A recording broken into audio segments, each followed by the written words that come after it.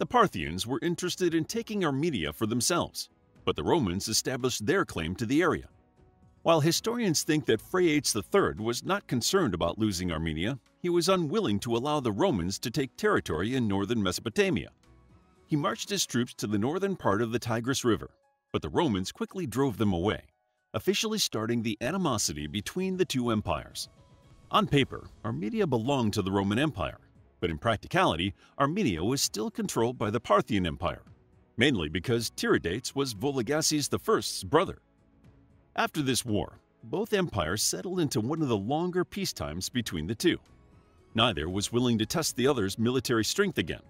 The Romans were strong, but the Parthians had already proved themselves more than equal to the great Roman legion.